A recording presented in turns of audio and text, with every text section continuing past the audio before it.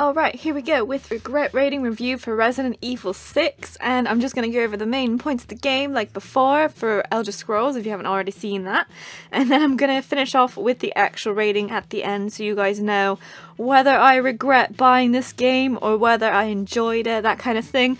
So first off, we got value for money. I think I paid £6 for this game, including a bunch of downloadable content, like 4 different things of some kind of multiplayer stuff, I don't know. But anyway, I got all that stuff and the game included for £6, so that's insanely cheap. Very, very cheap, and this was on PC. And this was all through Steam, I think. So then Resident Evil 6 is also available for PS4 and Xbox. They've remastered it for both of those, so Xbox One I think it was.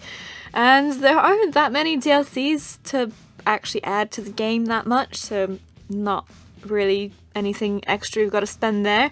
And the playthrough, there's loads of hours included, so it's good value for money, I would say. But it doesn't have as many good features as Resident Evil 5, which was one of my favourites. The game does feel a bit rushed overall, so it's not the highest quality, which is what I'm going to move into next. The game is quite buggy. We can tell, definitely, that it was rushed. The release was rushed for Resident Evil 6, so it does have a lot of improvements that could be made. For example, it could be a lot easier to invite someone to join your game, that kind of thing. To get to the skills menu, it could be a lot easier. The actual heads-up display could be way, way easier. So the keys and the I don't know, it's just you gotta press, it's all awkward, it doesn't work that well. The huge plus though, for quality wise, is the whole campaign is co-op for the most part, apart from one story which is with Ada Wong, but other than that, all the other campaign scenario things that you go through are all co-op, so that's a huge plus for me. And AI can get in the way, so you'll probably see this in the next clip here.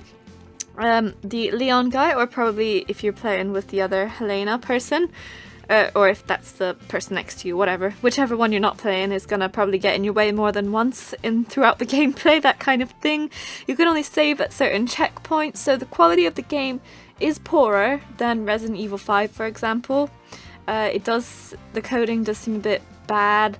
I've just had to start up the game and it crashed my computer twice now, so my rating has gone down since then. And that kind of thing. It's just poorly made. Not poorly made, but it does have a lot of things that could have massive improvements. It could have been coded better, to start up with, and a lot of other things, like that first NPC that gets stuck on a chair, which you'll see now. That kind of stuff, could have all been fixed, but they didn't bother with that. Other things, so next we're going to move on to features. So I'll start off with pros and then we'll go on to cons. So first, pros. Different modes, so you can do really easy or you can make the game really difficult, which is cool because I like that it can adapt to whatever kind of difficulty you need. Then you've got a partner that can help you, which is cool, even though they might be a bit potato sometimes.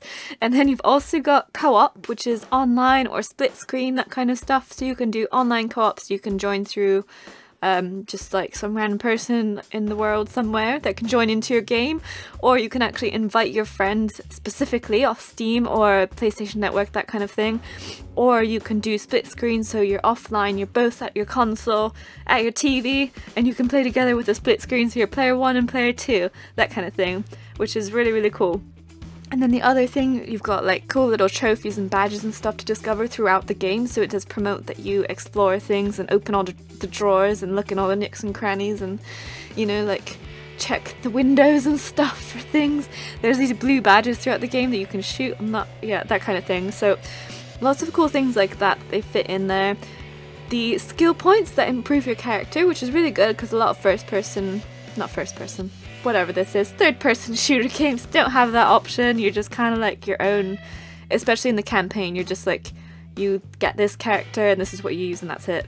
But this one you can actually improve your skill, crits for headshots and that kind of stuff, so that's cool. There are PvP modes available that are quick play games, so you don't have to play the campaign every time.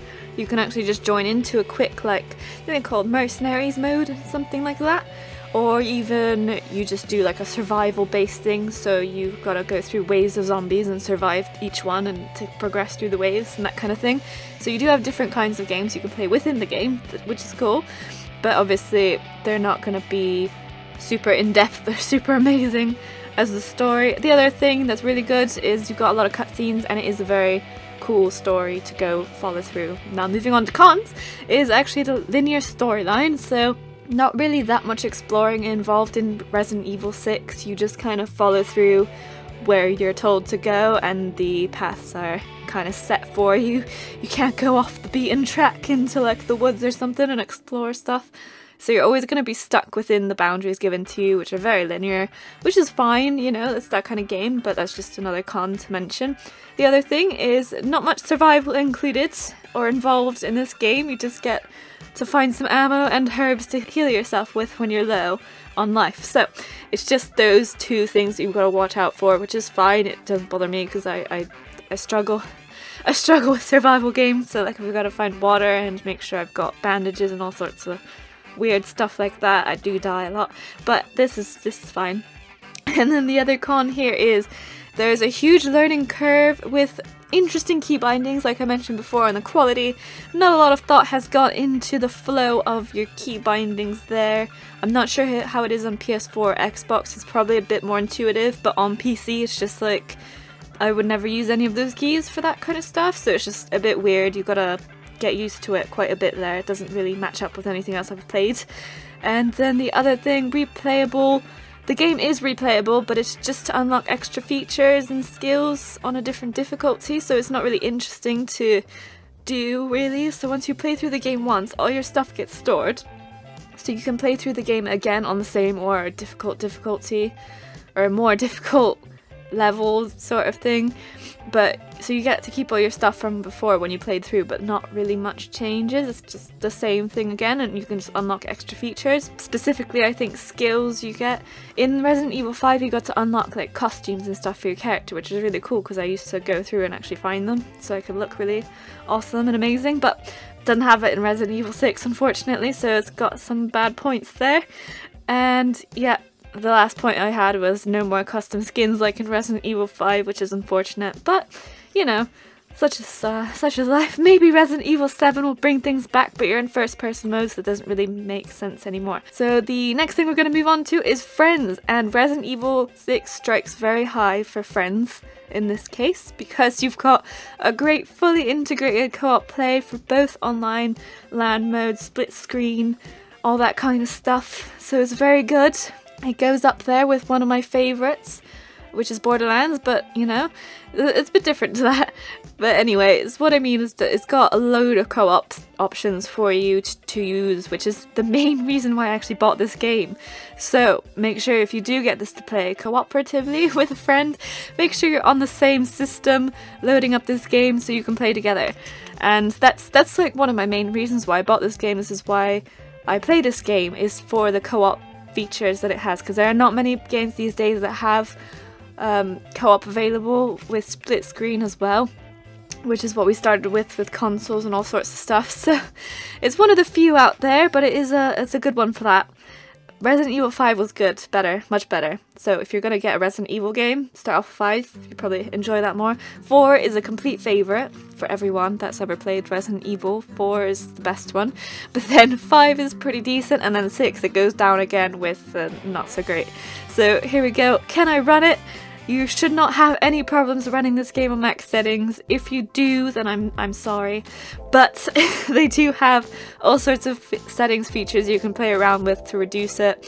There are bugs that actually make your frames drop, so if you're experiencing like a ridiculous frame drop, it's probably a glitch with the game, and you might want to look up on how to fix that, because it's another thing that happens sometimes. Okay, and last but not least, guys, well, it is least, regret rating time. So here she is.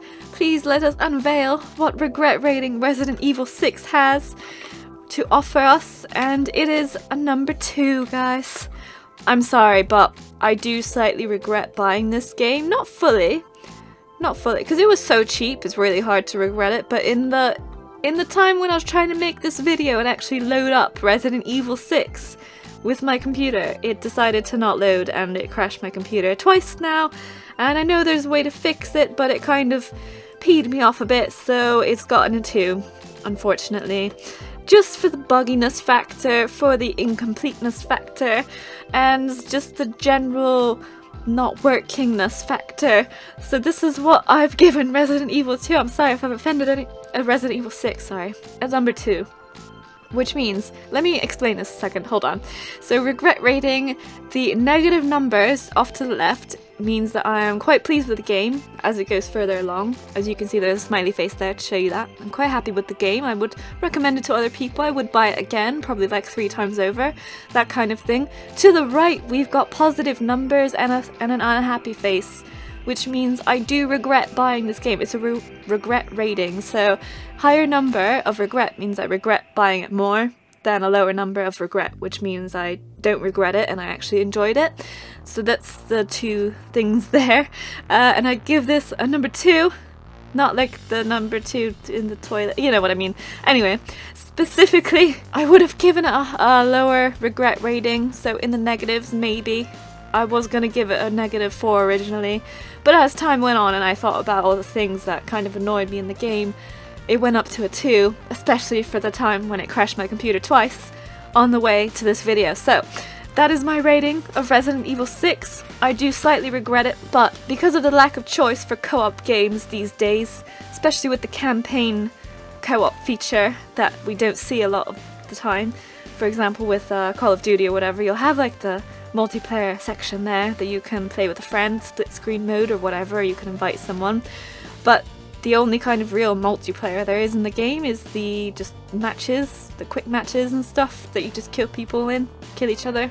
There isn't really a co-op campaign mode apart from one of the new ones, which I'm quite happy with. But that is my regret rating review for Resident Evil 6. I hope you guys enjoyed. Please leave your comments below. I'm very happy to elaborate on anything, or if you have any questions or anything to add, please let me know or let anyone else know, because, you know, as this is for everyone to use to help you guys decide on a game to buy, I wouldn't buy this game again, even though it's really cheap, but I probably wouldn't because of the, yeah, you know, I said it all before, you don't want to hear that again.